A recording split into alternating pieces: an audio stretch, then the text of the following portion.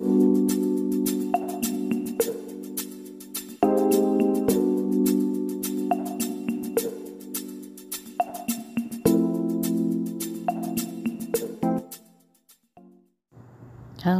welcome back. So my one of my old friends sent me a picture of some kind of like a screenshot from TikTok and asked me if I could make this for her friend, and I said, yeah, absolutely, I can do that.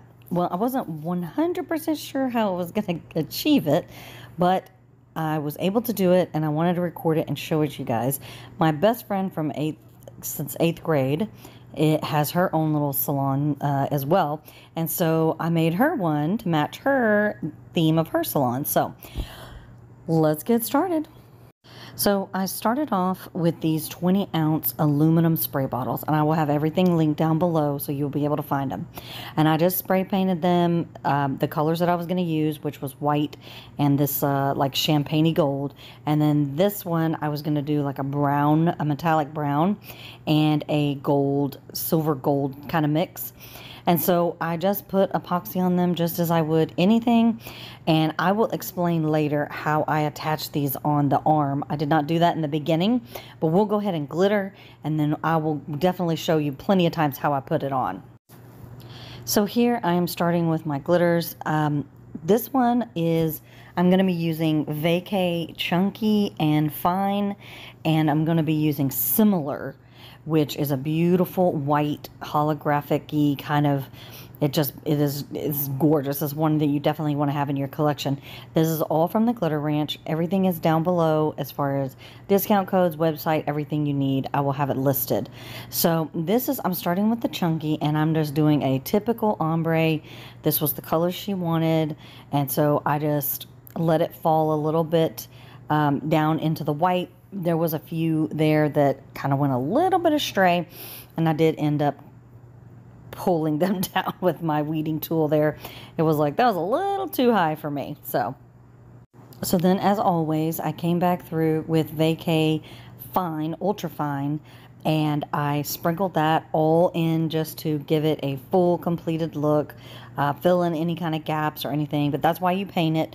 You paint it the same color so that just in case you have a full coverage on everything. And that's basically all I did, was just kind of filled in wherever needed to be. I didn't let it go too far into the ombre look because I wanted more of the white going down in there. And this white is called Similar, and it has like a golden kind of holographicness to it. And I really thought it was going to pick up a lot of that champagne gold that's down in the bottom of that, with that Vacay color. And I just thought it would give a real sparkly look to the top part of this bottle. It's hard when you're just using a white, and so this one just really gives such a shimmer that it just really makes the white a little less boring, if you will. So, but anyways, that's from the Glitter Ranch as well. That is down below.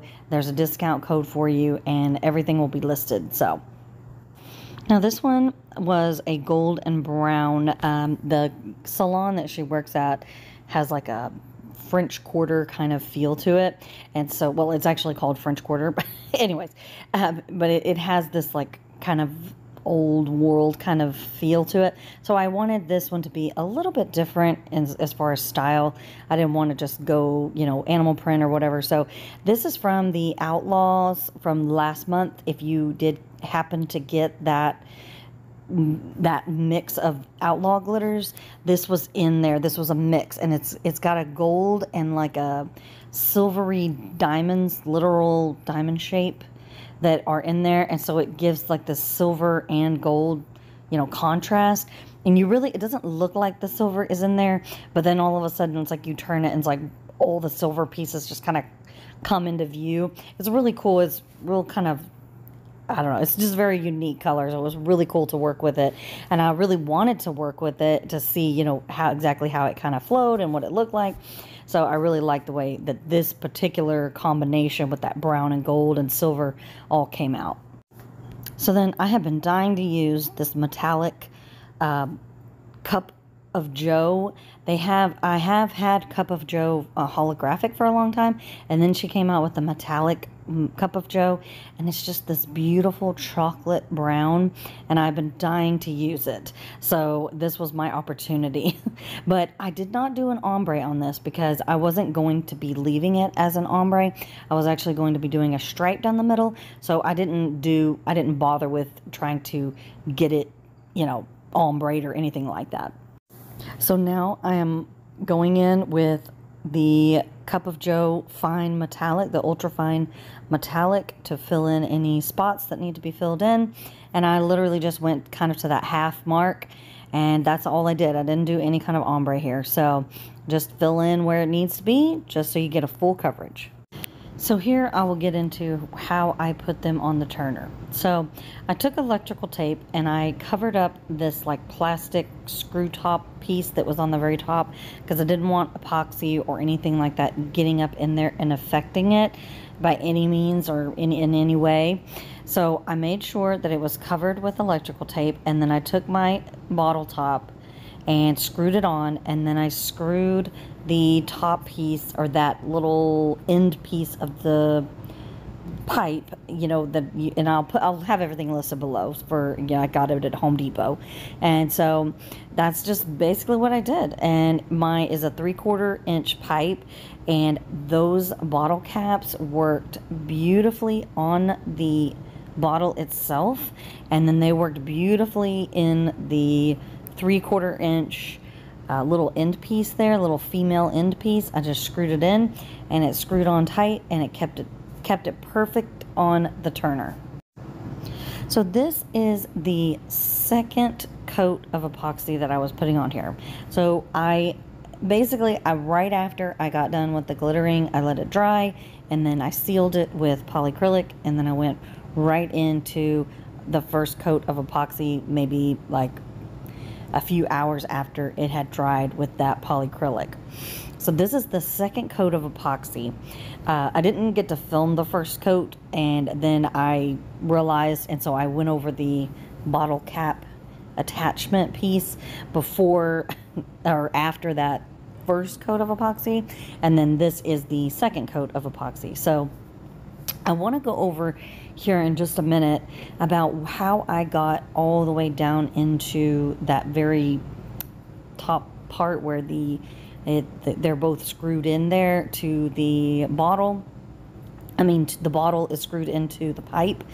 So I will definitely show you how I go in with a paintbrush and make sure that we get as much epoxy down in there as possible, but not touching that black plastic piece that's already there that holds the spray piece, you know, that you screw the spray piece on. So we will go over that, and I will show you that I use like a little bit of acetone and put it in the acetone right after, just so that you can save your paintbrushes. But I did use a paintbrush from the Dollar Tree because I wasn't about to use something fancy, just in case if it did ruin it in the end. So here I used just a thin paintbrush, something I got from the Dollar Tree, and I just slowly kind of pushed in to that in between the bottle and the screw top there, and just barely put a little bit on there. I've got this sped up, so please don't think I'm doing it this fast.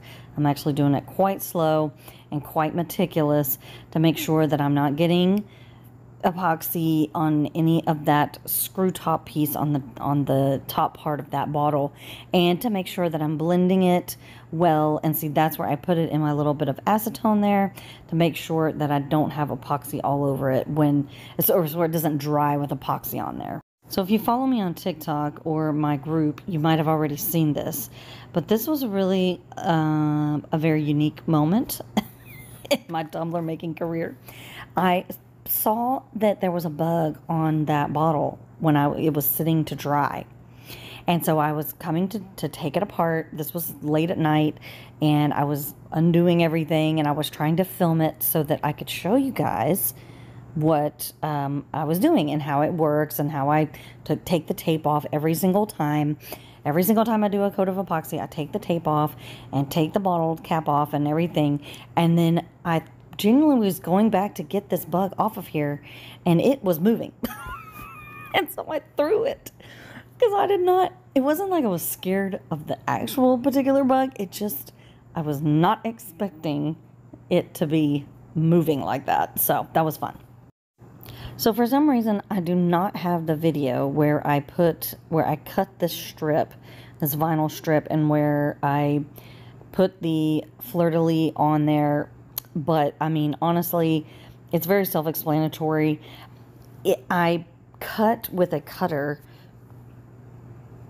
just a paper cutter. I just got that green vinyl out, and I decided, I just measured the space there and was like, okay, I want it to be, 1.5 inches as to take up that much space. And so that's what I did. I just cut it at 1.5 inches and then just wrapped it around the cup. And hold on. I wrapped it around the bottle, and then I sliced it where it was on the back side, from the other side of the fleur-de-lis. The fleur-de-lis I actually printed on printable vinyl, which I'll have that linked as well, the one that I get off of Amazon. But because I was only doing that one little piece, I'm not going to waste a whole piece of paper. So as you can see there off to the side, that I printed another one of those fleur-de-lis just in case if I messed up or something got ripped or whatever. I made that, I printed another one, but then I also printed my logos that I put on the bottom of my cups. I printed a bunch more of those. So that's how I don't waste one piece of paper, for just one little thing. No way, I'm not going to do that. So here, I actually cut the piece that was in the middle. Like, I cut 2 lines to go on the top and the bottom, but I actually didn't think that I was going to do a line in the back, but it just called for it. It was like a metallic, really shiny metallic vinyl, and I didn't like that you could kind of see the line, so I decided I'm going to just go ahead and put another piece of vinyl going down the middle there just to kind of make a line in the back. And so I just cut the middle part in between the 2 lines, that whenever the Cricut cuts it, and I just cut that piece and used that, and it worked out perfect. Now this one I actually filmed all the process. So I measured around, and I measured just that little piece because I was going to be doing a name and I was going to be doing an SVG, which the SVG I will just tag. I think I got it off of Etsy or whatever, and I will just tag where I got it, and you can buy it if you would like. So I was cutting, cut some leopard spots, and I will definitely link those in my group. I will have those added up so you can get those. You can just download them and use them to your heart's content. And I was cutting those with that chrome, that black chrome that I love. I use this all the time. But anyways, I cut it on that because I didn't want it to just be that black, which is exactly why I use this chrome all the time, because it just gives like a shininess. But I will link that down below as well. I have a lot of links on this one because there was a lot of stuff that I used here, and a lot of little odds and ends and different things like that. So I had a name and an SVG, and I had the leopard spots. Now I do a little bit something different with these leopard spots, and I'll show you. Actually, first I did the name and the SVG first, and I just put those on like you would any other name, any SVG, transfer paper, and lined it up, made sure it was secure. So now to the leopard spots. So anytime you've watched me with leopard spots, I always put them on by hand because I just feel like it's the best way to do it, or I'll put them on in little bunches. But because this was like so straight up and down, and I knew exactly where they were going to go, and I knew that the sizing was going to be perfect, I just went with it. So I cut this at an 8 by 5 because I didn't like the way they looked with the 4.5, which is the amount of space I was going to be using was 4.5. But I went ahead and cut it at 5 because they were looking like stretched out and kind of weird looking. So what I did was I just cut the 5, and then I cut off the bottom piece there. As you can see, I set it off to the side, and then I was going to use that bottom piece as the piece that would kind of fit in around the back side, where I was going to do about an 8.5, but I figured, no, I'll just do 8, and then I'll do 5, and then I'll have a little bit of extra to add on the back, and it worked out perfect. And I just sliced any of the ones at the bottom or anywhere that needed to be cut, and made sure that it was nice and smooth on the bottom. So I went over this several times because I wanted to reiterate the fact that I literally untaped this and unscrewed it every single time to make sure that no epoxy was getting stuck to the tape, although I was very meticulous on making sure that my little paintbrush wasn't getting up to the tape. But I literally every single time, every coat of epoxy, I took it off the little spin turner thing, I unscrewed the cap, and I took off the tape and I put fresh tape on and went into the next coat. So I just make sure, because you are not going to be able to take this off of the turner and get that tape off of there in case if it is stuck. That's why I was so careful when I was doing it, and then that's why as soon as I could touch it, I would take it off and take that tape off so that I could ensure that no epoxy was getting stuck.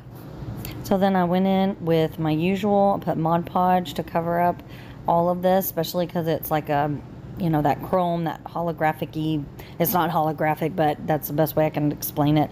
It's like a metallic, and so I made sure that everything was covered with Mod Podge, and made sure that I did not get too far up into, you know, the top part, so that you could have a secure hold, or on the bottom as well. So I just covered the spots, and then I covered the fleur-de-lis, and I covered the stripe, and made sure all of that was covered as well with Mod Podge, and a good nice coat of Mod Podge. You want to make sure there's no, you know, holes or gaps or anything like that. So I kind of have to go over it over and over and over and over and over again to make sure that it is like getting sealed really nice.